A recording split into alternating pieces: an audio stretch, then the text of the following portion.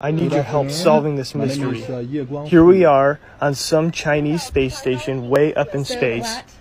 100% guaranteed, way up in space, totally real. And here are our astronauts, totally clean cut, like they just arrived yesterday. Sharp haircuts and everything, very clean. It probably is their 300th day though. We don't know. Here they are floating around because there's no gravity up there. They tell us that there's no gravity, so we know that there's no gravity. But there's one problem. The glass of water forgot to float. What is it doing? Doesn't it know that it's supposed to be in space? Is it a pocket of gravity? I know that there's an answer. There always is an answer.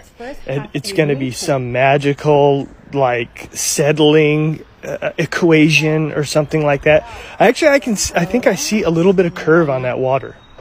I can tell that water's curved. It's not really level. Nothing is really level. So it's probably some sort of refraction.